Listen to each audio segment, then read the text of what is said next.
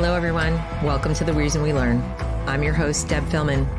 At The Reason We Learn, we aspire to be part of the solution. The purpose of this show is to take a good, honest, potentially painful look at the way kids are being educated. We know we can do better, and this is where we'll talk about how. Let's learn something. Hi, everyone. Welcome to The Reason We Learn. I'm so glad you're here. If you are new to this channel and interested in being part of the solution to our education crisis, I hope you will subscribe to be notified when I make new content. If you're already a subscriber, thank you so much for supporting this channel. I hope you have hit the notification bell to be notified when I have new videos. Please also like and share this broadcast so others can benefit from the information we're about to share.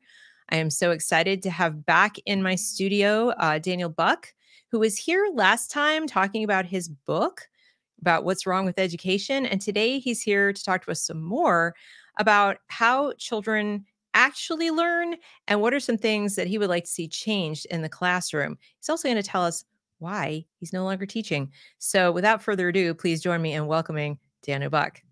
Hello, hello. How are you? Good.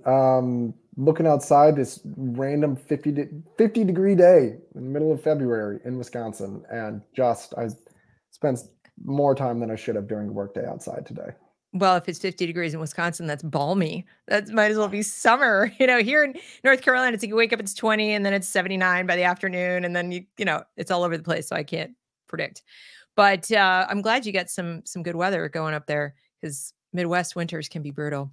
They really can. Your eyelashes start to stick together if it gets so cold, because the frost gets on there and then they freeze closed. Real weird stuff starts to happen up here. Yep, exactly. And sometimes if you wear glasses too, like you're in and out, and then it's like, I can't see. Mm-hmm. That was always my problem. Yeah. So this time that you're here, I forgot, I meant to tell the audience that you are now not only not teaching, but you are a policy and editorial associate at the Fordham Institute. Congratulations. Thank you. Of course, we want to know what, like, you were a teacher who loved teaching.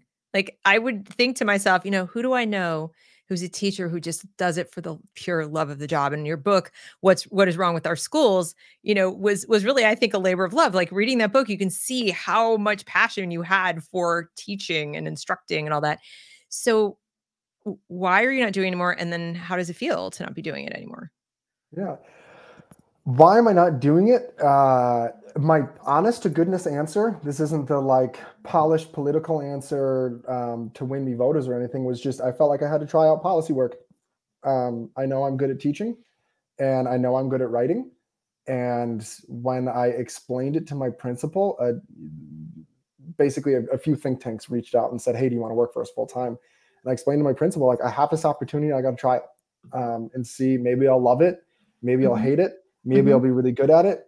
There is the argument that when you're working at a systems level, you're going to make more changes. You know, you have more time to write, more time to tell stories, more time to advocate for better policy and text the superintendent of this or that state and give him some advice. So I just needed to try it out and see. How does it feel? I miss the classroom, admittedly. I'm toying around with, what am I going to do? Am I going to do this think tank work long time? Am I going to found my own charter school? I can't go back to working in public schools at this point because I've expressed too many what are now unspeakable opinions. Like, you should give kids suspensions if they're misbehaving. Yes, you radical you. Yeah.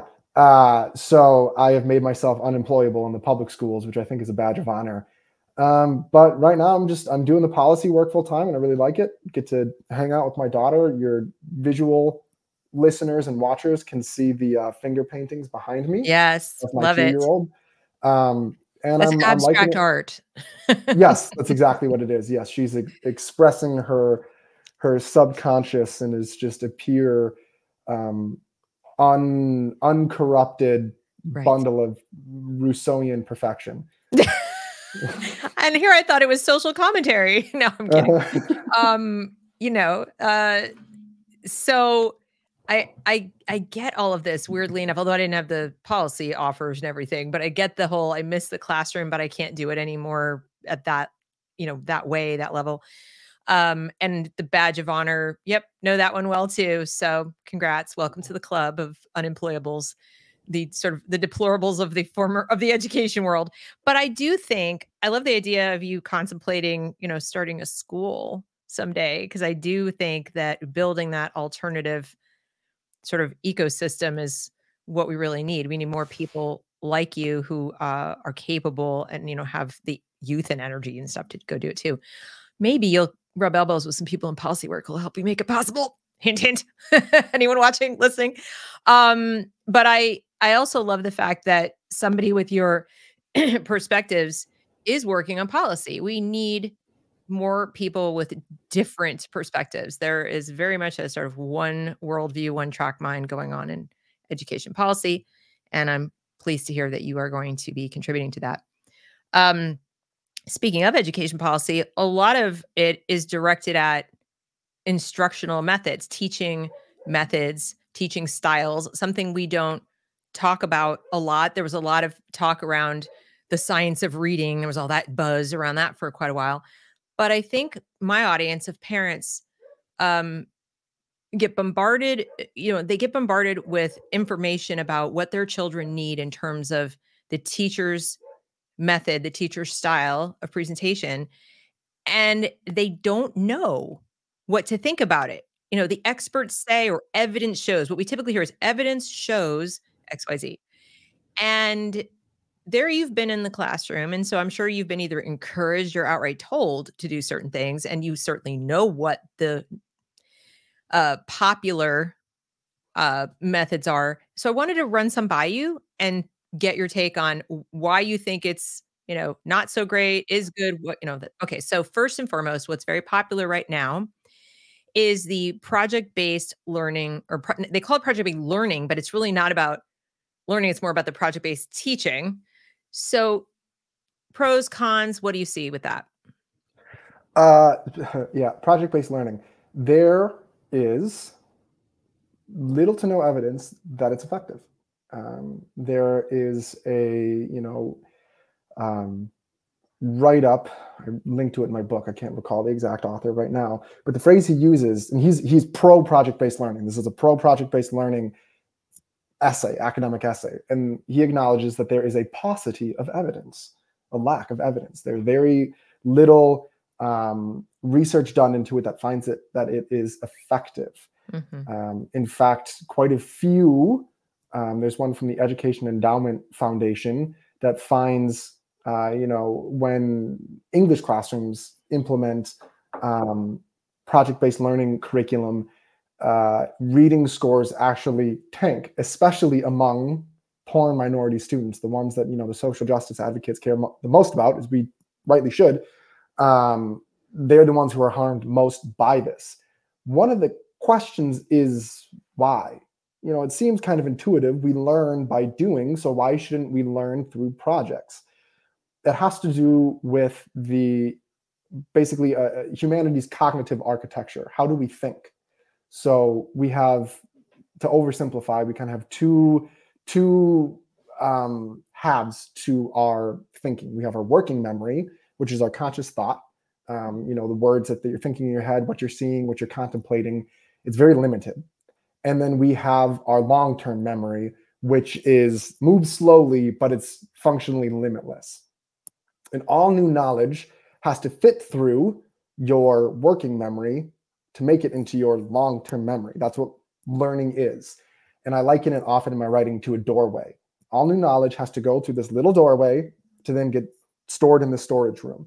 Problem is, the doorway is pretty small. We can only think about 4 to 7 things at a time, depending on which researcher you're reading. You can demonstrate this numbers. You can memorize about out to 7 numbers, but any more than that, and you quickly lose it. Why phone numbers are only 7 numbers long, and then within that, they're chunked. So you can kind of think 234 7695, 234 7695, and that kind of helps you keep it to 2. Project-based learning floods this working memory. You're thinking about your PowerPoint slide. You're thinking about the other people in your group. You're thinking about the content. You're thinking about what is the teacher saying when they're working with the group next to you. There's just so much going on that students might learn a fair amount about how to add animations to a PowerPoint slide, but they're not going to learn much about Napoleon or the Harlem Renaissance or whatever it is that they're actually creating a presentation on, because they're spending so much time in their working memory thinking about everything except for the content. I see. It just doesn't fit with how we think and learn. What's much more effective is a teacher standing up front in a quiet room, presenting, here's this diagram of how the solar system works, and explaining it, and keeping distractions down, keeping false information down, keeping all of that other stuff out of the way so kids can focus on what they're learning. And I would imagine too, another factor is that they're not taking notes with their hands. And I've read a lot of research about how important that is. Like, people underestimate the power of actual handwriting. And of course, when you do it in cursive, it lasts even longer. But we don't do that. But when you write with your hand on paper, there is proof that it is retained better in the brain, and they're not doing that. And there's a cognitive explanation for that as well. Not everything that's in your working memory is going to necessarily make it into the long-term memory. It's what you think about. The more time you spend thinking about it, the more likely it is to kind of make its way into the storage room. Right. So you remember the meal that you ate at your wedding, but not what you had for lunch yesterday, because you spent a lot of time thinking about the food and planning for it and savoring it with your spouse there and having fun with your friends. You remember that because you thought about it a lot. But when you were eating lunch yesterday, I'm either eating with my family, so I'm thinking about conversation. I'm focused on, is my 3-year-old daughter eating her food or using her fork as a banging instrument or trying to feed stuff to the dog? I'm thinking about other stuff. During the workday, sometimes I work, I'm not thinking about what I'm eating, so I don't remember it. In the classroom, when students are there taking notes by hand, that means they're listening to what the teacher says. They have to think about it, comprehend it themselves, then synthesize that information and write it out. They spend a lot of time processing that new information. When you're typing something out, it goes so quickly. Literally it's in one ear, out the other. Goes in, and it's almost this direct transfer from the board to the fingers onto the screen, and kids they don't remember it because they don't have to take time to think about it, synthesize it, and then write it out slowly by hand. And the AI finishes words for you. Yes. So if and sometimes it finishes them incorrectly, but the kid sees a finished word and they just keep going.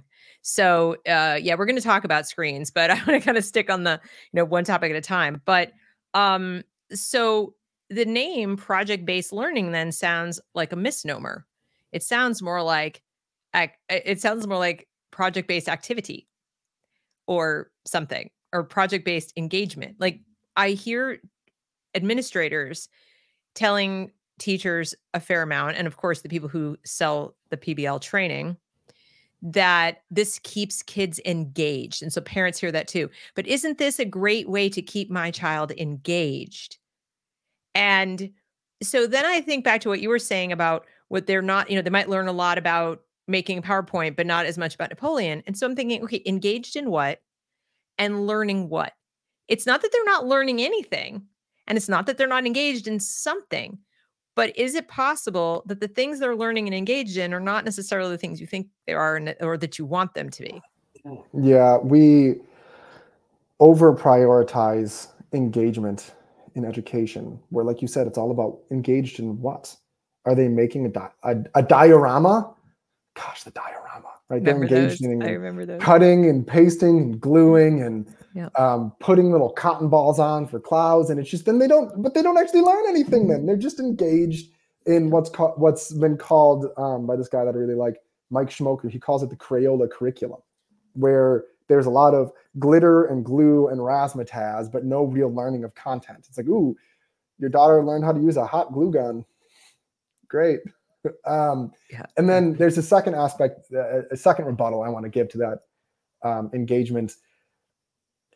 I think I'm going to avoid the use of the term lecture, because that implies this teacher standing up front drawling on about in a monotone voice, Ferris Bueller's Day Off, Yeah. Bueller, which isn't what's explicit teaching is the No. nerdy phrase that I'll use is explicit teaching, can be very engaging.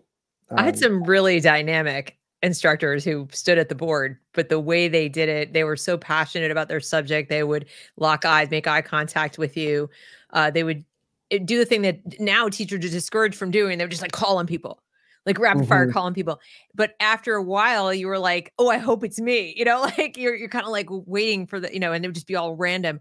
So teachers can do that really, really well and make class a lot of fun. I think people, like you said, they think of Ferris Bueller's teacher or Charlie Brown's teacher, and that's it. Yeah. I mean, my students told me, like, we appreciate, Mr. Buck, that you never lecture. And I'm thinking in my head, like, half of every single class for me is usually, especially like my grammar classes, is some sort of lecture. I'm either providing historical context for the book that we're reading, or I'm explaining, what a direct object is. But you can mix in stories, you have call and response, you have discussion, you have examples that you're giving and modeling and all of this stuff that you're doing that's very, very engaging. Like you said, some of my favorite teachers and professors from my own education just stood up front and went through PowerPoints. I remember one, Mr. Ossickson, God bless him, my AP history teacher. But the way he taught history, it was all, here are the facts, but then he'd tell stories to make these historical figures almost like characters in a novel.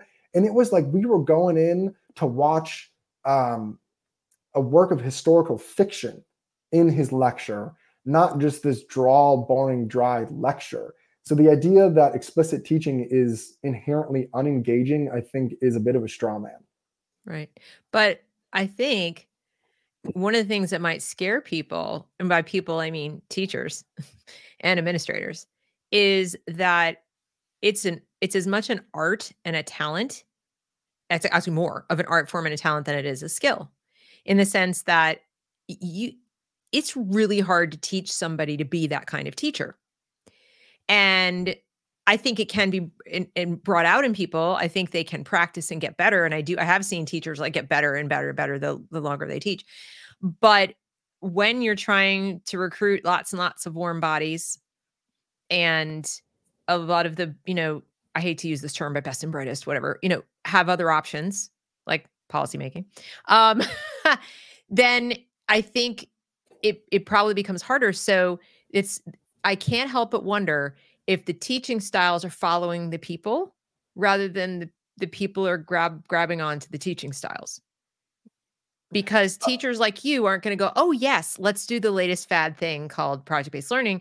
But people who are like, you mean I don't have to plan the night before anymore, and I don't have to actually get up and stand there and perform and do this whole thing? And better yet, I don't even have to know the subject at all.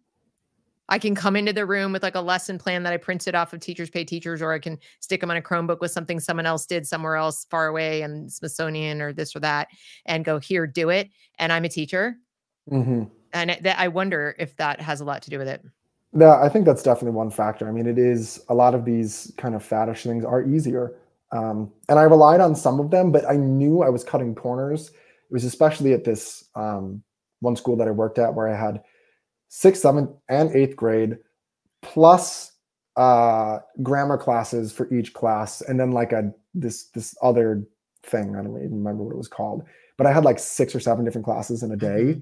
Mm-hmm. And I just didn't have time in my day to make that many plans. Sure. So sometimes I would do, okay, I know I'm teaching a new book with my 8th graders. So I'm going to do like this choice unit with my 6th graders where they spend most of the day reading.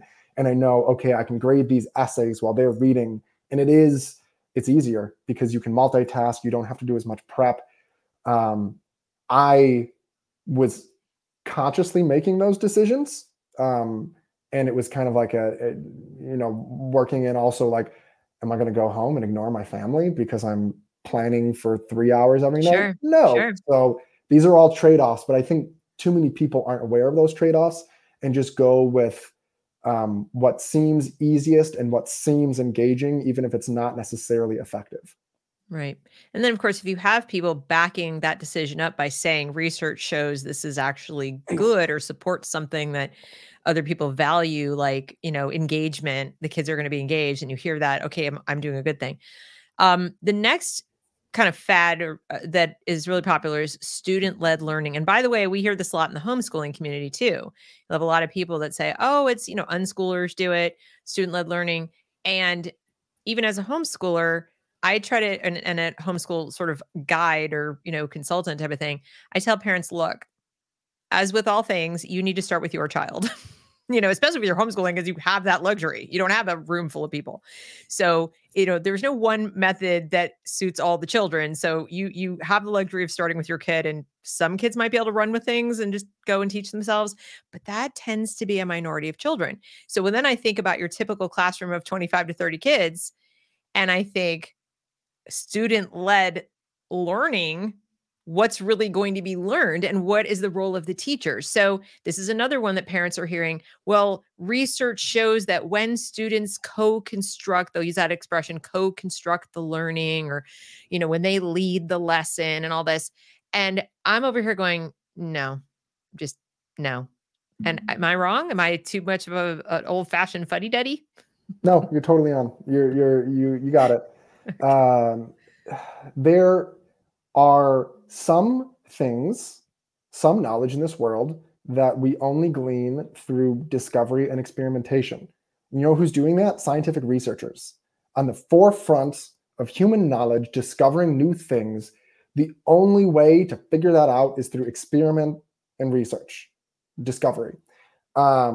Everything else that we've already learned, there's a way more effective way to teach that to kids, and that is explain it to them. Where all of this student-led, co-created discovery learning is essentially asking students to repeat the discovery, rediscover for themselves all of human knowledge. It's a really inefficient way to learn. Why would we ask kids to be doing that? We already know how to do algebra and calculus. We already know about germ theory.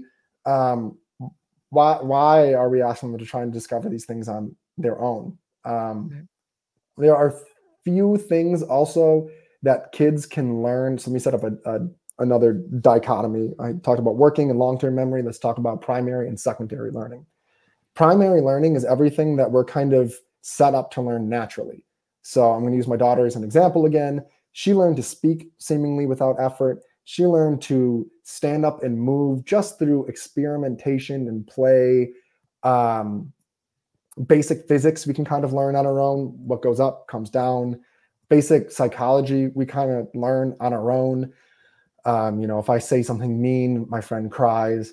I shouldn't do that anymore. Everything else, though, everything that came after evolution is called secondary learning. All the stuff of culture, history, all the scientific and mathematical discoveries, all of that requires explanation. So even something as simple as brushing teeth, right? My daughter isn't going to sit around and discover her way into how to brush her teeth. I remember watching when I was teaching her. She studied my face, and I had to show her, like, this is how you do it. And she watched me for 30 seconds and then kind of tried it on her own and was watching me. We learned through models. It's ingrained in how we learn. And so the best way for a kid to learn is just have something explained to them. It's the most effective way to learn. Again, there's research backing that up, and I can get into it, but I've been rambling for a while, so I'll kick it back to you. That basically covers it. I mean, it makes perfect sense. And I hope that people watching will stop and think about, their own education and what worked and what didn't work. Cause I think we don't do that enough either. We parents are like in this forward motion, like, just go back. Think about what worked when you were a kid in school. And what did you say? I got out of that class and I didn't learn anything. Oh, the computer does this. And if you're really honest with yourself, you'll remember, you'll think about the teachers that even if you didn't like them, that you got out of their class and you knew things, that it was effective. Or you'll even realize, like, I probably would have learned more in that class, but I wasn't paying attention because I was goofing around or something like that. But that's very different than, the teaching method failed. I think it's important for us to look at these teaching methods because, first of all, they often attach the word learning to it as opposed to teaching. And then they'll tell you about learning styles. I could do a whole other video about how that's bogus. But we're not going to go there. So I just want to stick to the teaching. When they take something that's actually a teaching style or a teaching method and call it a learning style, no, it's not. Student-led learning, that's not how it works. And same thing, whether it's discovery or project-based learning. No, it's a project-based activity. Now, you might be, as Daniel's pointed out, you might be demonstrating something you have learned. So I studied, Mr. Buck taught me about Napoleon and taught me about, whatever piece of literature or something. And we spent a month doing that. And now it's the end of the month. And he says, okay, for fun, and just to manifest everything you've learned about Napoleon or about this book, do a PowerPoint presentation with 2 other people. Put together your notes and come up with something that, answers this question or something like that, and, make a PowerPoint presentation. Then it's not like you had to learn the stuff about it. Now, yes, you are learning how to do a PowerPoint presentation, and there's some value to that. I'm not going to say there's zero, but if you had to learn all the Napoleon facts, it doesn't work. The other thing that we hear, and this is going to segue us into the technology conversation, is that using screens, one-to-one devices, whether it's a Chromebook, a laptop, or even a phone with things like Kahoot, blah, blah, blah, is important because our students need to be prepared for the 21st century and to use technology, Mr. Buck. So you need to give them each their very own device, and that will make them proficient. And not only that, they'll be inspired to go learn code or something, won't they? Of course, that's what's going to happen. So this is what they need to be prepared and to be ready for 21st century skills, to which you say? I remember when I was in school and we had our technology class, and what's all completely different since 20 years ago when I was in elementary school, 25 years ago when I was in elementary school, all of the technology, Yes. everything that they taught us, all the software is now obsolete. So I don't know why we think, we're going to teach little Jimmy, the 7-year-old, some software, some technology, and that's going to prepare him for the future when none of that's going to be still in use. Technology is changing so quickly. What doesn't get outdated? Germ theory. You know what doesn't get outdated? The universal themes in classic literature and the lessons that we can draw from them about human nature and right and wrong and the good life and ideal societies and political theory and philosophy, all of these kinds of things. You know what doesn't get old?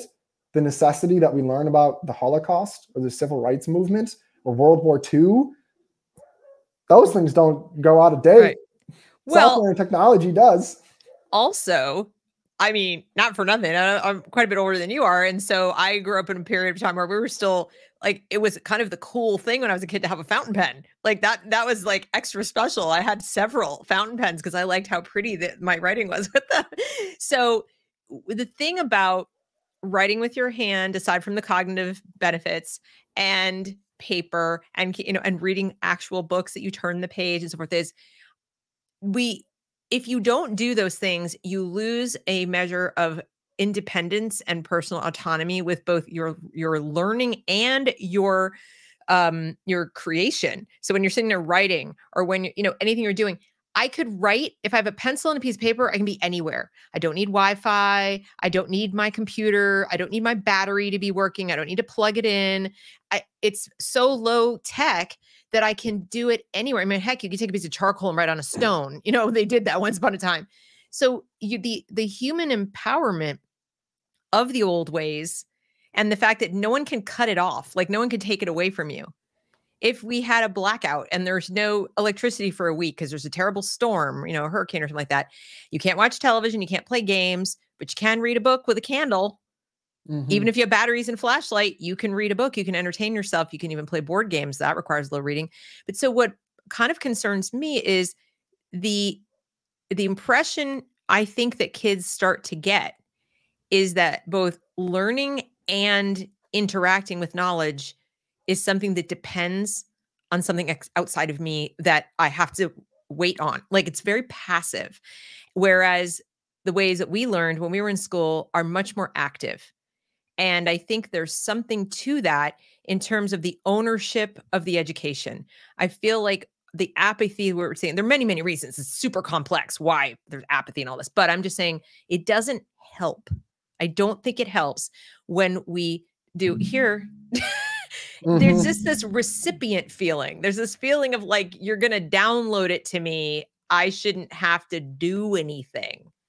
What do you think? Yeah. Am I crazy? Machiavelli talks about how he spent 4 straight hours reading, and it was one book. I don't remember if it was, Virgil or Homer, or I don't remember which classic author it was, but he talks about, contesting with this author and almost intellectually sparring back and forth about what were these ideas and what was it was probably political theory because of Machiavelli, but like, when was the last time we just sat down and got so completely consumed by a book where we felt like we were in discussion with one of the greatest thinkers of all time? That's going to teach you to think critically, a phrase that I don't love. Soren Kierkegaard. Actively, think actively. Yes, think actively. Thank you. Soren Kierkegaard and a number of other thinkers talk about, they would go for just 8-hour walks and get lost in their thought and think and plan out whole sections of their book because it gave them just space to really think deeply and process one idea for an extended period of time and draw it out. And sometimes you get distracted by the birds or, what am I going to eat for dinner tonight? But then you come back and realize you're thinking about something in a new way. Phones, they habituate us into inattention. We're always flipping to another tab. We're always thinking about, this is getting boring. Maybe I'll go look what's on the algorithm again. They teach us to have almost like frenetic thinking, always bouncing all over the place and not spending 1, 2, 3, 4, 8 hours on one topic, just thinking actively and deeply about one thing.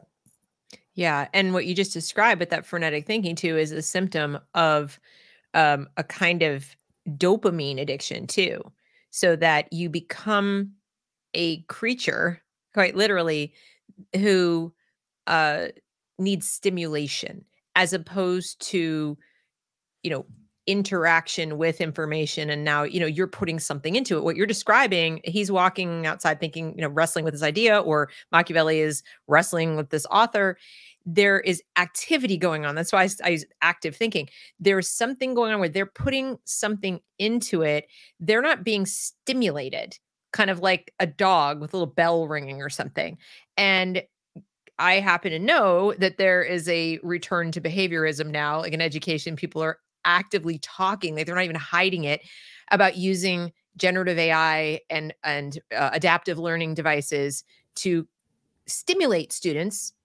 Like, give them a stimuli and then get the response. Oh, not the right response. Stimulate them with something else. Get the right response. But that gives me the creeps, because who decides what the right response is? We've already decided that getting the right answer is not the end goal, right? We keep hearing about that. So I'm really nervous that we're getting back to like Skinnerian kind of ideas with the technology, because the technology does create that stimulus response interaction. And the student is not even aware, especially the younger you start, they're not even aware that it's not them doing whatever the thing is, that the thing is responding to them according to what they put in, and they may only get back according to what they did. Not, it's not up to them. They're not in control. Yeah. I mean, we can even use behaviorism to critique this, use of technology. I think I used this phrase already, but I'm just going to repeat it. Students are being habituated into inattention. Anytime, writing is a cognitively demanding task. It's like doing hill sprints or something. And TikTok, Twitter, Facebook, YouTube, Fortnite, whatever the addicting piece of media is just like a table full on a hot day when you're doing hill sprints of ice cold lemonade and popsicles and donuts calling out to you. And of course, if they're used to giving up and giving into this inattention or going over to this other media, they're unable and they're not learning how to, attention is kind of a learned behavior. It's hard focusing on one thing for a long time. And students aren't learning these habits of attention, how to say no to other desires and deny what's immediately easy and then focus on what's cognitively demanding, because learning takes effort. Writing an essay, reading a hard book, thinking about and mastering a mathematical or scientific concept, that takes a lot of effort. And our students are learning to just go for what's easier, to just stop the hill sprint, what's actually going to be good for them, and go towards the nice sugary lemonade and popsicles. And can you explain to the audience how that is even true when they're getting their assignments through a Chromebook, or where the teacher is having them do everything through a one-to-one device? Because I'm seeing that even going back 6-7 years. I remember tutoring a high school kid locally, and his mom could not for the life of her find his homework. I mean, just even on the Chromebook, couldn't figure out what his homework was, what he was supposed to do. And then I would look at it and it would take me half a session to figure out what was supposed to happen. And the kid was just floundering with all this stuff. And I was beside myself. I'm like, how is this homework? It was the weirdest thing. So, I mean, what else is happening when they do that? I mean, you talked to me about so many things or while you were talking, I counted above. I have 16 tabs open, which is few compared to some people. I try to keep them to a minimum. But that's 16 different, little bits, my working memory pulling at that space, that little doorway, all these things clogging it. I'm thinking about the Facebook. I see one, meaning I got a like or something, a YouTube video that I'm halfway through, like 4 or 5 articles that I need to read, my email, which has a couple unread emails. All of these things are pulling at my attention, pulling my attention away from this conversation. For our students, they're going to have lots of tabs open. I know they do. They're going to be constantly, anytime a teacher's not looking, going to go over to YouTube. They're going to have music playing in the background, which distracts them. I know people think music helps them focus. It doesn't. All of the research shows when people take the same test, the group that is listening to music versus the group that's not listening to music, the not listening to music people always do better because music distracts. So it's just that these screens are just inundating with kids with distractions versus in the old days, you got a book and you got a sheet with some really well-written, really, well-written analytical questions, and that's all you have to focus on is this book and the analysis, and that's it. If we want to get into some more of the research, when people read on screens, even Kindles, they do not recall or comprehend what they read as well. Like I said earlier, when you take notes by hand versus on screen, you remember way better when you take notes by hand. Schools that ban phones, even things like the kids get more exercise at recess when schools ban phones and devices because they go outside and they don't huddle around with their friends and stare at TikTok and, not talk to each other. They put them away and they go out and they play tag and they play foursquare and they play basketball and they run around the jungle gym and do all of those things. Just screens. Schools should be a safe haven from screens, a place of quiet and contemplation and eye contact and face-to-face conversations, not facilitators of these screen addictions that we have. Right. I completely agree. I find it, even as an adult, I find it, I'm less able to sit and write than I was just in, let's say, 2001. I go back to 2001 when, unfortunately 9/11 happened and I started a blog. I was home a fair amount and I started a blog and I was writing prolifically, like sitting there all day writing all kinds of different articles. And it came so easily. Now, granted, this was on a computer, but I didn't have a smartphone. There was no such thing as a smartphone, really. And, Apple iPhone hadn't been invented yet. I think I had a cell phone, but it was like a flip phone. You could do, you could make calls. That's it. And other than that, I had one of those little iMac things that looks like a little bubble. All you could really do is go to the internet. So I just wrote and wrote and wrote, and it came so easily. Now people ask me like, how can you do like one article every like 3 months? What is your deal? I'm like, because I have at least 4 right now that are started. I start and I'm a perfectionist, and not to say my articles are perfection. I'm just saying I'm not satisfied to just do what I used to do of just blah, blah, blah, blah. I want to get it right. That was for nobody. That was like, psst, now people might be coming to me and want like information. So I'm like, oh, I got to do research. I have to make sure I get links and figure out, check my facts and all this stuff. And I'll get halfway through and it's like, wait, what? Oh, somebody's notifying. Wait, I got a phone call. So many things going on and I don't get back to it. And I'm an adult. I can't imagine being a kid who's not trying to write. Yeah, I've already learned to write. I've already learned all these things that I'm trying to do. They're trying to learn to write. They're trying to learn the facts they're going to write about. And it's not on top of other things. Like you were talking about the scientists. The other thing about the scientists is they have a wealth of knowledge from which to draw upon to formulate their hypotheses, to design their experiments, and so on. Our students can't learn without a certain foundation of knowledge. I think this is something I'd love for you to talk about that a little bit, the hierarchy of knowledge, because I think parents don't really understand that what I see happening in school, and this is another one of the trends, I don't know what you would call it though, cart before the horse, I don't know if it has a name, where we take elementary school kids and we start asking them things like, let's say it's Black History Month, and we go to kids in, 3rd grade, and we ask them to start talking about power and privilege and race and so forth in Selma. And we just give them this little video or something. They don't know any history. Like they've not had US history. They can't even really read well. And they're jumping ahead to these complex issues and saying, well, this is important. And my brain breaks. Every time I see that, I'm like, this is just not right to do. What can you say to that? So active critical thinking depends on knowledge. We denigrate, oh, they're just learning facts. That's not, we want to do better. Learning has to be more than just the memorization of facts. When all of our good thinking depends on factual knowledge. Yes. You know what makes really good doctors? They have mastered biology, human anatomy, pharmacology, chemistry. They have crammed their brains with scientific knowledge that when a complex patient comes in, they can think critically about that case.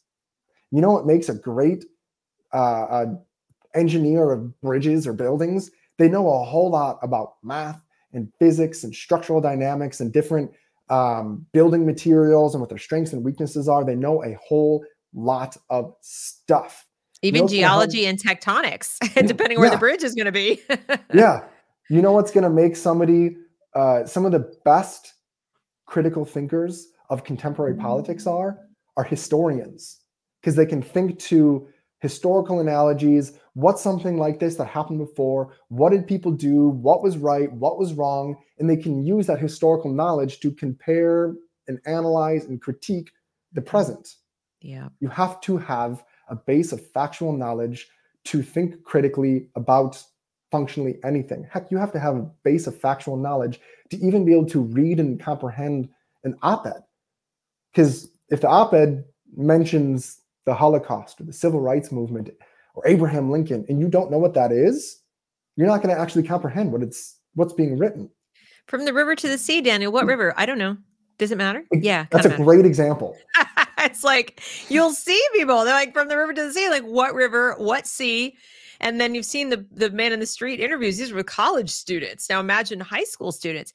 So this probably is, I mean, I have so many pet peeves about how they're teaching right now, but the abandonment of the understanding that knowledge is built on other knowledge seems to be the crux of it, because once you do that, it's fair game for the rest of it. Now, it makes it easier to say student-led. It makes it easier to say, let's do project-based learning. It makes it easier to say we don't need to write with pencils and paper. We don't need to read books, because you're not even pursuing the same goal that education was back when we were in school, which is the acquisition of lots and lots and lots of facts and knowledge so that you can have that to start creating, analyzing and then creating.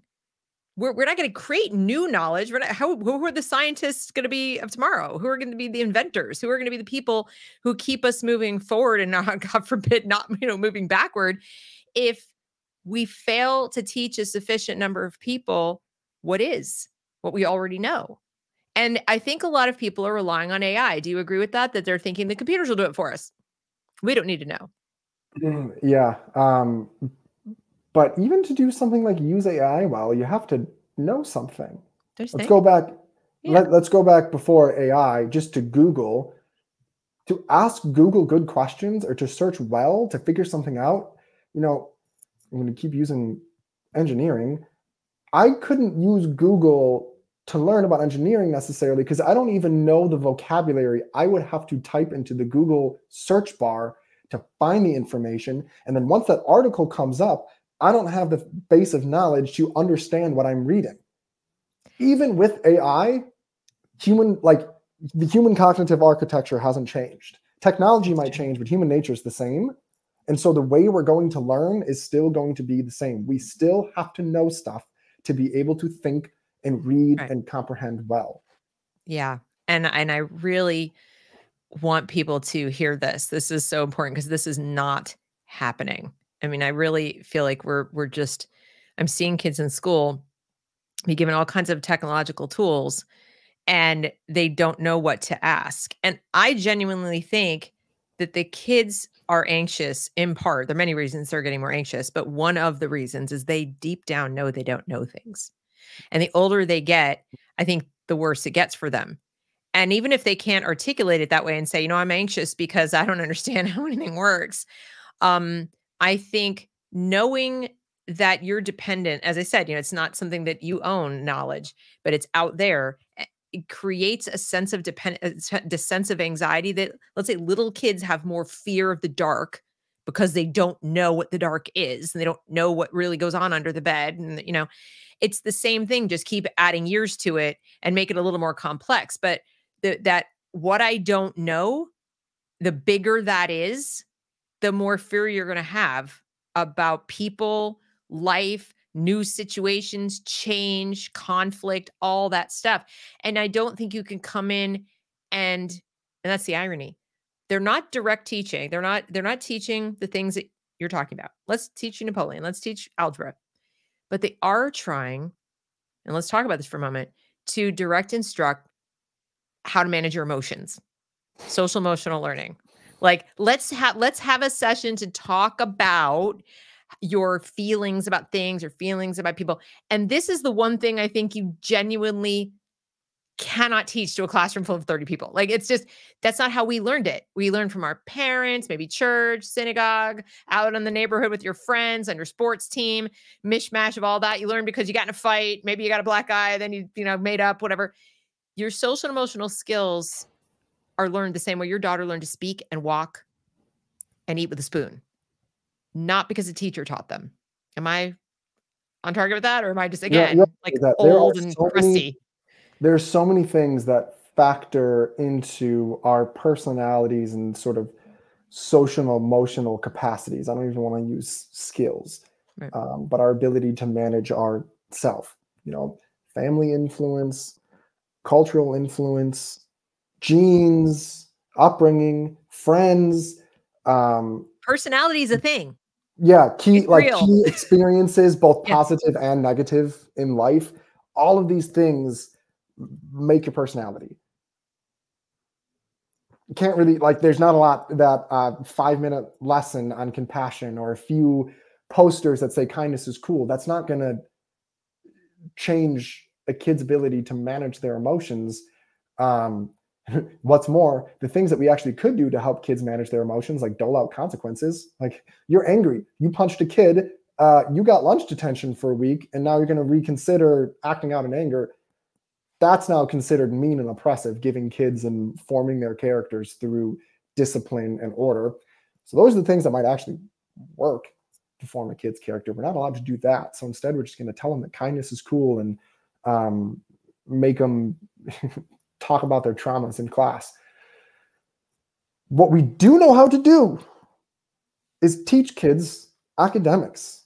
We might fail at it because of, recalcitrant unions and super woke schools of education and general ennui and calcified bureaucracies. All of these things might keep us from actually teaching content knowledge and math and science and history and English and all of these things and phonics and grammar.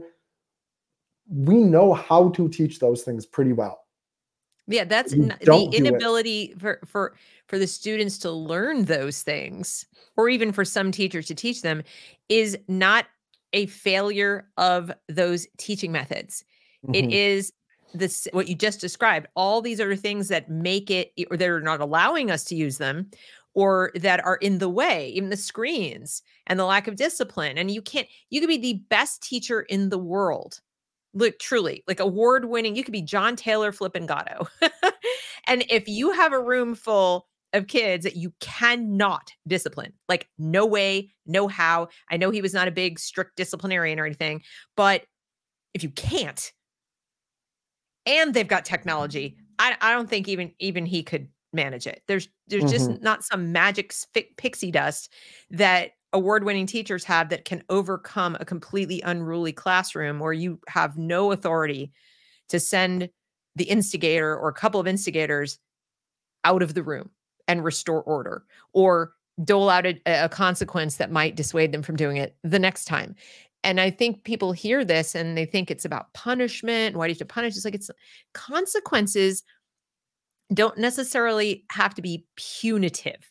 Like that, if it fits the crime, so to speak, you're not allowing somebody else the peace and quiet to learn. You're taking that away. So you're going to go somewhere where it's quiet and peaceful, and you're going to sit there so that, you have it, they have it. Everybody's got the same thing. And I don't see how that's punitive. It's not like you're hitting the kid. It's not like people say, well, you're depriving them of the opportunity to be in the class. They're not learning anyway. They're not listening, and they're making it impossible for everybody else to learn. So I don't know. I would love to see you start a Michaela school here in the United States. That's what I would love to see you do.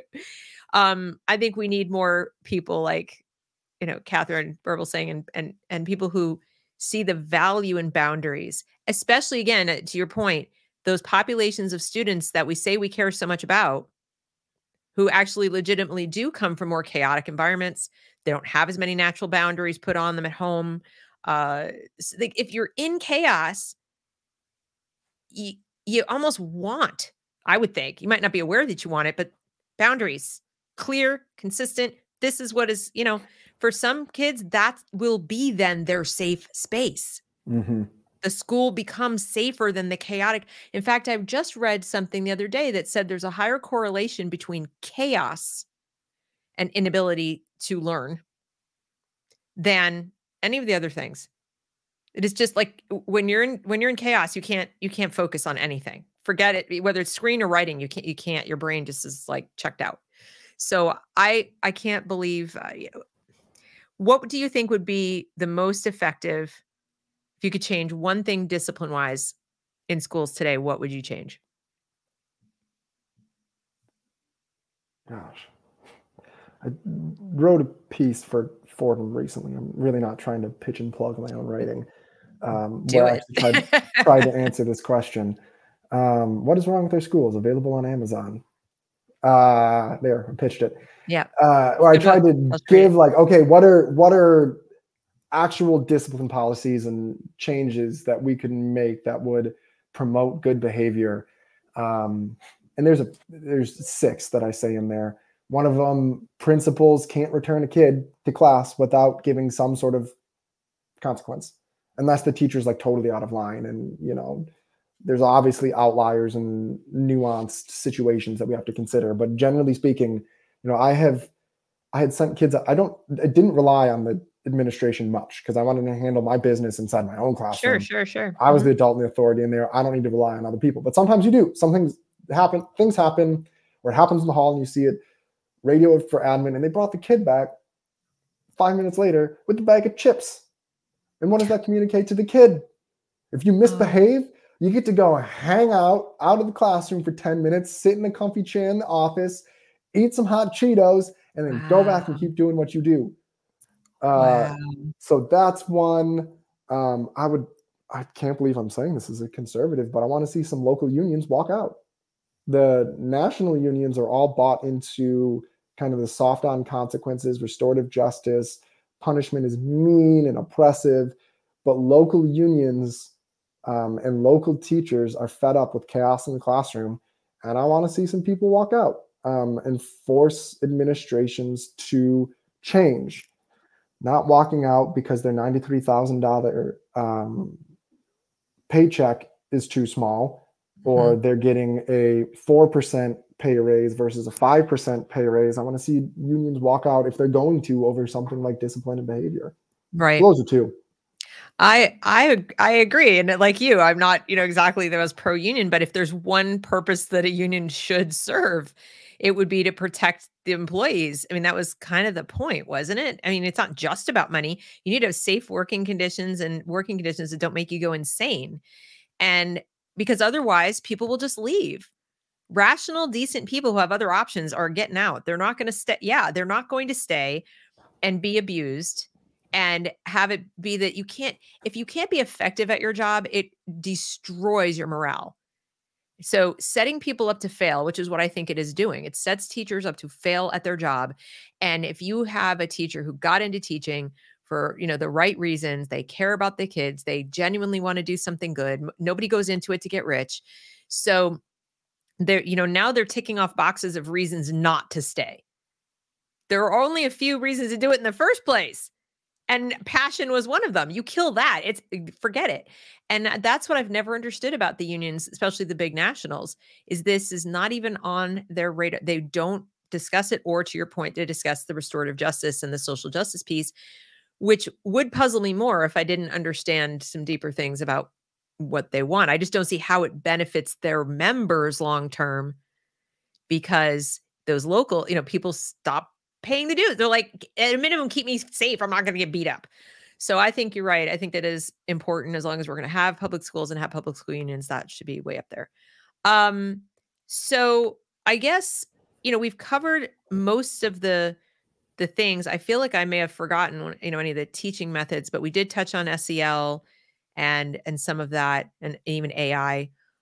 Is there anything I forgot in terms of things you were asked to do in the classroom or felt pressured to do because it was popular or whatever, that you think parents need to know about? This is not actually working. There's a better way.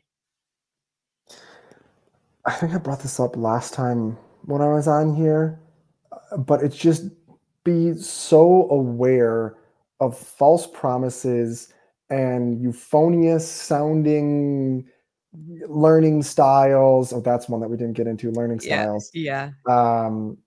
There's no such thing as the difference Go between ahead. Go ahead. visual. Because, I said I could do a whole, but you're here. I don't get you here that often. You're a busy guy. Give us it's bogus, but I want to hear the Daniel Buck explanation why it's bogus. In brief, the concept of learning styles. Oh, well, it doesn't fit my son or daughter's learning style.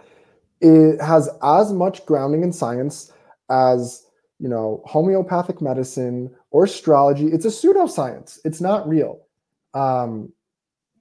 We have far more in common with how we learn, notwithstanding a few outliers. There's outliers to any theory, right? Dogs have 4 legs. Some dogs have 3 legs. Okay, that doesn't change the fact that 99.9% of dogs have 4 legs. 99.9% of humans learn just about the same. Our cognitive architecture, working memory, long-term memory, primary learning, secondary learning, the need for quiet, to focus on what you're doing.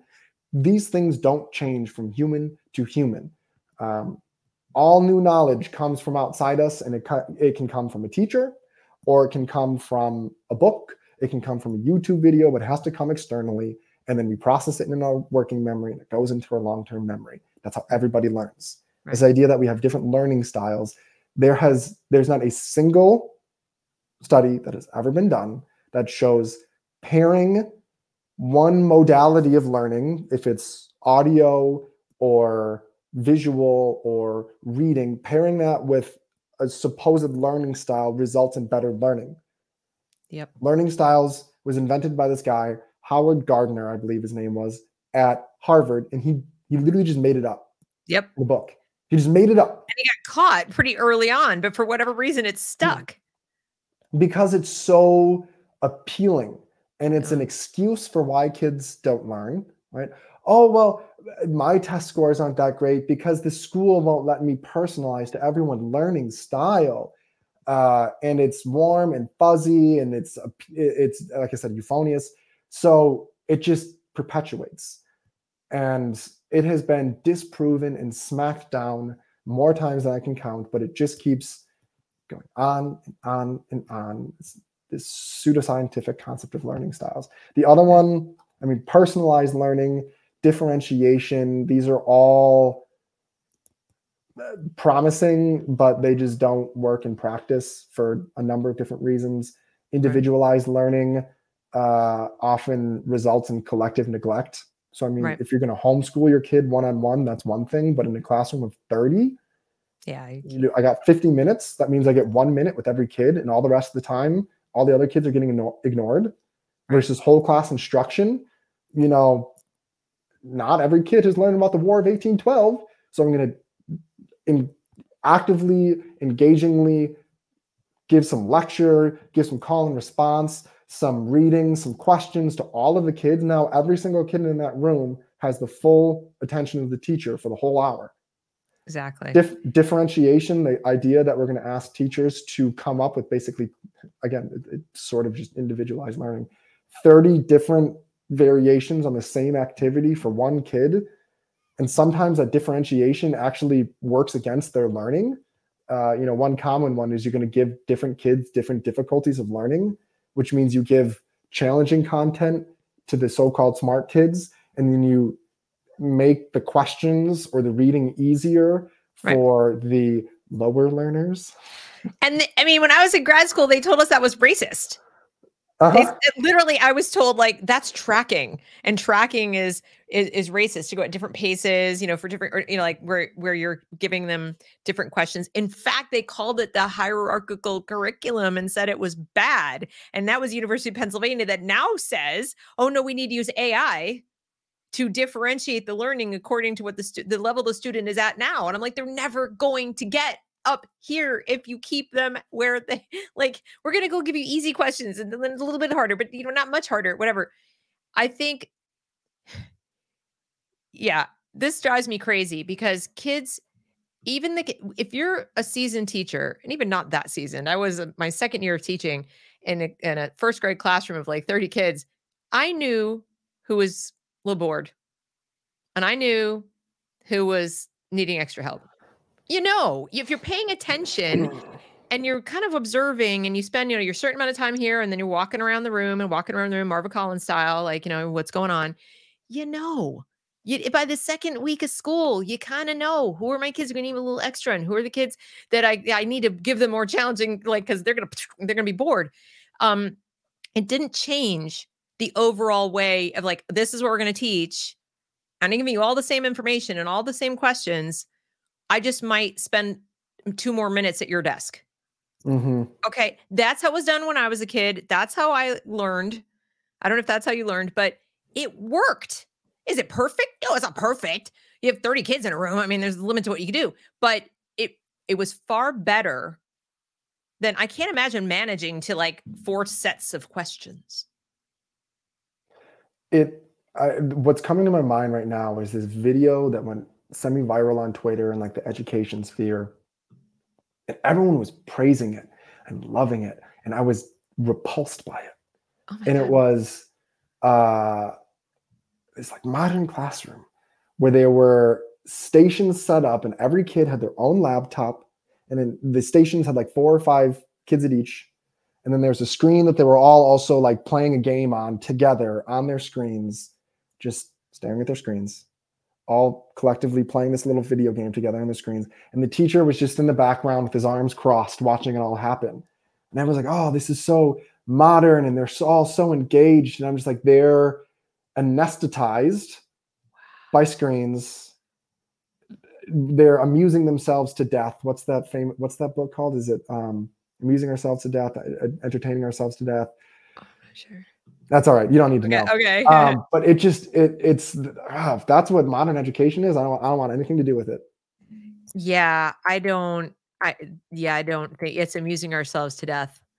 Public discourse in the age of show business, Neil Postman. Mm-hmm. But yeah, I'm seeing that kids need to be amused. They need to be entertained. And adults are, because we have so few adults who seem comfortable in a position of authority. And I don't mean like position of power. There's a difference. There's authority, there's responsibility, and being a mature, responsible adult, or authoritative, not authoritarian. And I don't see most adults, especially young ones, comfortable with that. They want to be called by their first name. They want to dress like the kids, dance like the kids, sing with the kids, like we're buddies. We're, these are my kiddos and all this. And thinking, and at what point, I see parents do too. And at what point are you going to be able to assert the authority you have to assert to run an orderly classroom and get these kids over the finish line, like where they need to be? If you start off that way, if that's your culture of your classroom, or if that's the attitude, and they just seem so uncomfortable with that, they've attached all kinds of negative words to it, negative ideas attached to it. So even when you and I bring these ideas up, they just are like, what is wrong with you? And I'm like, okay, but what you're doing is not working. So can we talk about that? It's that you say we're mean and terrible, but what you're doing isn't working. Yeah, I mean, we used to understand the concept of tough love. Yeah. The coach that makes their team run 400 suicides because they know it's going to make them better. Tough love. In the heat. Or chewing a kid out when they did something wrong because they did something wrong and they need to acknowledge it. Maybe they should feel a little bad for it. Sorry, you punched Timmy. That wasn't okay. That's right. You'll get over it. You're not going to break. Yeah. And that good things take hard work. The greatest musicians ever didn't just kind of one day wake up and write Beethoven's Fifth. They sat down. In jazz, there's a concept called shutting, which comes from Charlie Parker, who went into his backyard and practiced scales for 12 hours a day. And he's one of the greatest jazz musicians ever because he sat down and worked incredibly hard. And sometimes it was boring and sometimes it was drawl, or I don't know what word I'm looking for. We used to understand that not everything has to be fun all the time. Not everything has to be engaging all the time. Sometimes the most important things in this world take effort, aren't always the first thing we want to do. Right. What do I want to do? Sometimes I want to sit down and play video games. That's what's engaging. Right. Not reading, making myself a better person, working out, playing with my daughter, all of these kinds of things. What's immediately easy and engaging and fun is often what's really bad for us. Yeah. And I think at this point, I don't know, it's a symbiotic relationship. I don't know where it begins and where it leaves off. That teachers want to blame parents want to blame teachers. And honestly, I still I give parents a lot of grace because they're sort of led to this is what we're doing and we're the experts and this is how it goes. So I don't want to lay it on them, but I will say that the people responsible for fixing it are going to have to be parents, because you can't change the system. That's not happening, no matter how bad you want it and no matter how many people you get in your group or whatever to want it. So you can change it for your kid. And this is where I think it gets really hard. And I do have a lot of empathy still raising kids myself, that if you're the only parent amongst your kids' friend group that's saying, okay, I'm limiting the phone, I'm limiting the video games, I'm making you read books, and you can't do this. It is so, so hard. And so a lot of parents, I think, give in because they're like, I don't want to be the weird one. And I don't want my kid to be the weird one. And how do I do that? And I would say to parents who have very young kids like you have time. Don't, build your community, build a community of like-minded parents who aren't going to do that, so that when it comes time, you're ready, where it's I know that the people in my periphery are just like me, and they're not going to have the phones, and my daughter's going to have a peer group of the parents that we're going to hang out with are going to do these things. So if you're on the younger side or just having kids, this is for you. This is advice from those of us who sort of didn't really have a choice. One day we woke up, our kids were in 7th grade, and there were smartphones, and everybody had them. So you have time, take advantage, and plan, prepare. Listen to what we've said and say, I'm not going to even let this into my child's life from the get-go. And then I don't have to be the mean, horrible villain taking it away, because your life shouldn't be arbitrarily hard. No, I'm going to send them to public school, and then I'm going to be the drill sergeant. Good luck with that. It's not easy. All right. So we talked about the learning styles and the phones and all the things. And I guess like the very, very, very last thing, and it's a little controversial, but you've probably seen the push to like get certain books out of libraries and so on. And being conservative, I know you're, probably for free speech and think, we should. That said, can you help parents understand that there really is such a thing as age appropriate? So that, in other words, at least I don't like bans. I certainly don't want to ban anything, but when it comes to a school, this is a curated collection. This is not every book, every ISDN in the world. So first of all, I think curation's okay, but parents seem to be having a lot of trouble, those who don't want the books, articulating what age appropriate means so that they don't get caught up in just a puerile conversation about porn. Right. Yeah. And where people go, oh, you're just icked out because it's LGBT issues, whatever. It's like, no, there are just some topics and themes that are not age appropriate. And then, if you're talking about upper high school, okay, it's in the library. Maybe a kid doesn't have to look at it. There's also a difference between explicit instruction of the book and mandatory reading. And it's sitting on the shelf. And if the kid's going to go get it, there's nothing I can do about it. Can you help us understand the nuances of this? Well, I'm big free speech guy. Love free speech. I think basically every topic should be debated, even the icky ones. Right. Same. Like, have the conversation. It doesn't mean we need to like have it on national television, but like right. nothing's off the table. Let's argue it all, because sometimes you find out something new. Anyways, we don't need to go there. Love free speech. Kindergarten classroom doesn't need to be the place where we read Mein Kampf. That's not like the kindergarten classroom doesn't have to be this grand societal open debate. That's not like free speech relates to what can the government sanction for you saying in the public square, not in a closed venue like a kindergarten classroom or in my own house or in a restaurant, right? When you're on somebody's private property, they have the right to kick you off their property for saying whatever, because it's their property. That's not where free speech goes.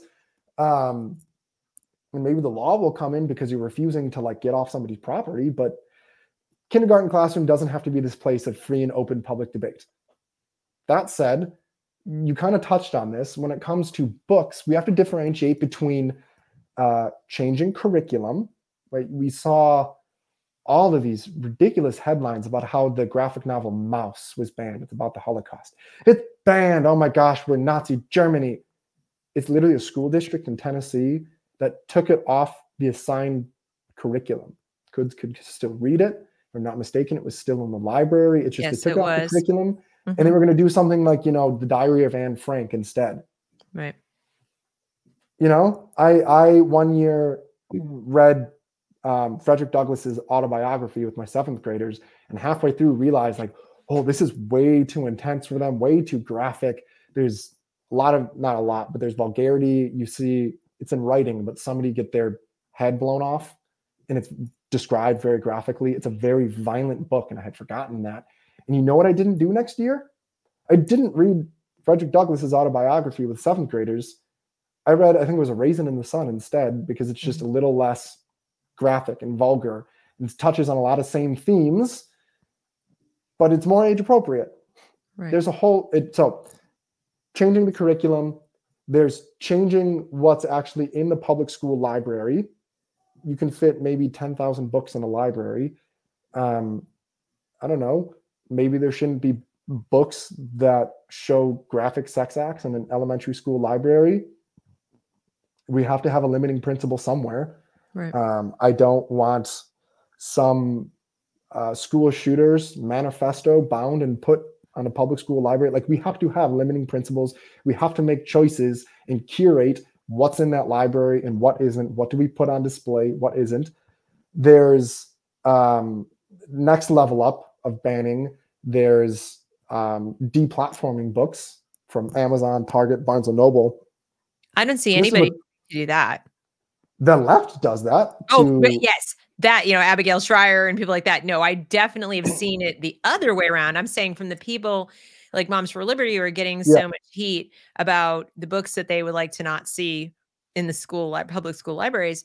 And the argument seems to be, who are you to tell other parents what is okay for their kids? And I can't stand this argument, because isn't that what public school literally does? It tells all parents what's okay for their kids. And we tolerate it up to a certain point. But what I think I hear them saying is, okay, you've gone too far. Now you're coming into the personal. Now you're coming into things that are typically reserved for parents to teach, and that are, I think, arguably not age appropriate for all the children in this particular environment. And do we really want to send a message as adults that we are sanctioning, promoting certain things, or because it's a public school, that the government is promoting certain ideas as fact that aren't really fact? Is this kind of akin to teaching religion, those sorts of things? And yet I hear this, who are you to are we that far gone in our civics instruction that you have adults who don't understand they can go over to Barnes & Noble and buy it for their own kid, or go to the library and take it out for their own kid? And that the public school is not obligated to provide everything they might want their child to read either. Like, I'm not going, where are the Thomas Sowell books? Come on, let's go. And they're not there. Yeah, no, they're not. Cato did some reresearch on that recently. Pretty sure this isn't there. I could be wrong, but wild guess. Yeah, they're public schools are public institutions where everyone is supposed to have a say. And the left seems to get this backwards, where they want politics in the classroom, but not at the school board, when it should be the other way around. We should be having these fights about what books are on the curriculum and what's in the library and what are our kids learning in the school boards, in the state legislatures, and then no politics in the classroom. And right. It's completely, people have it backwards. Yeah, that's for the adults.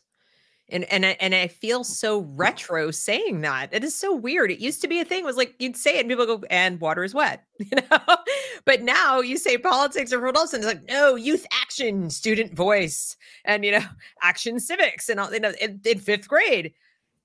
And I'm just speechless. I'm speechless because I don't understand. I mean, I know the steps it took to get us here, but what's hard for me to accept is that so many parents didn't speak up and say no before we got to this point. So that's part of why I'm doing this and having you on, having you talk about this, is I want people to now hear about the learning and what does work and what doesn't work. So when you hear the school talk about the things we've talked about or say this is necessary, my hope is that you'll remember this conversation and at least ask questions like, according to whom? Where's the research? Why this, not that? And these kinds of really relevant, substantive questions, because you're unlikely to have success if you just come right out of the gate going, stop doing project-based learning. I mean, it might be what you feel, but it's probably not going to work out as well as, can we see the data and how well it's worked since, And beware, education research is notoriously awful. Yes. So there's a lot of, will say, well, the research says, right. Say, give me a citation. And you open it up and there's no research. It's a professor. There's a lot of project-based learning literature that is a professor explaining why this ought to work. That's right. Not actually seeing if it does in practice, but saying, well, here it should do this, and this is how it might work. Or the other one you'll see is they implement some project-based learning program, and the professor's there observing it every day and conversing with the teacher, and really good curriculum, and the teacher's getting coached on it, and they're also there's all of these variables, right? It's supposed to, you control for one variable, all of these variables, And the professor just kind of goes, it's like kids seem to vibe with it. It seemed to work. Right. And then the other one is there's no control group or there's no comparison. Yeah. Most any educational intervention is going to work better than nothing. Right. So if you say, oh, we did project-based learning and reading scores went up, well, sure. If I gave a kid, Shakespeare and said, parse through this on your own independently, and they were alone in a room for a week, they might get better at reading. But how well does project-based learning work compared to something like explicit teaching or some drill and kill, running through practice problems, all this kind of old traditional stuff that we used to know works. So be aware of bad research too. Yeah, that's a really good point. And also, I've learned over the years not to be wooed by scores went up, because you have to remember that, first of all, what scores? Like, what was the test? What was the content on the test? What was the methodology? And they changed the test? Because very often they change the test somewhere in between that. So it's not really an accurate measurement of whether it went up or down. They might have just changed their scoring system, made it easier and so on. So I'm never wooed by that. Look at your own child. That's why I say this is a problem that seems like a collective problem, but the solution is individual. You've got to look at your own kid. And when somebody's trying to sell you on this is necessary, that's necessary, this works or that doesn't work, you don't need to look at anybody else. Look at your child, hand them a book, have them read you a page. Can they do it? Can they remember what they just read? That's going to give you the best indicator. Well, Daniel, this has been very helpful, I have to say. Not a lot of surprises, but I feel a little better. I was starting to feel like maybe I'm just, too old school or something, but you've been in the classroom more recently. You've seen what works less well, and why. And I'm really glad that you were able to spare the time and come and talk to us. So thank you. So where can people go and read your stuff? At Fordham? Yep, Fordham, and then National Review is the other place that I write the most for. Okay. Kind of write all over the place, but yeah, mostly Fordham and National Review. On Twitter at Mr. Daniel Buck. The book is What is Wrong with Our Schools, available on Amazon and I think Barnes & Noble and Target. I don't even know. I'm bad at promoting myself. I just want to talk about ideas. It's a great book. I read it, and we did a show last year. I will go put the link down below.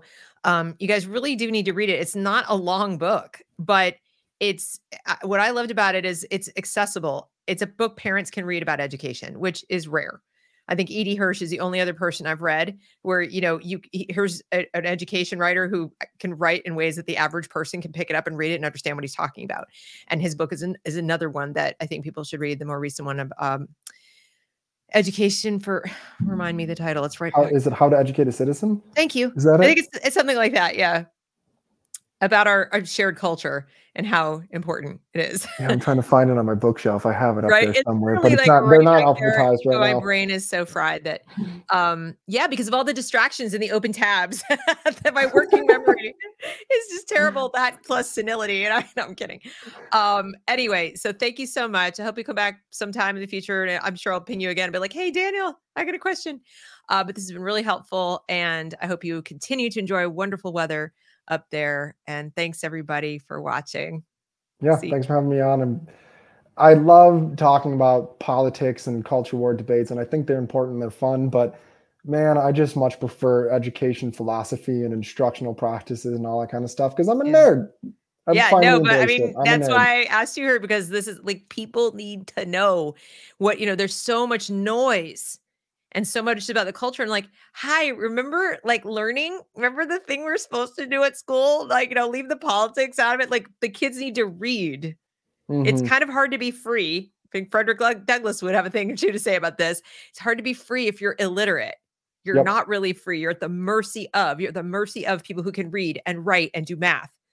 And if you don't want your child to be the mercy of this thing, like literally the power goes out and I don't know anything, including where I am because I can't read a map. Then the way you protect your children is you make sure that they actually learn. So that's my take. But thanks, everybody. We'll see you next time.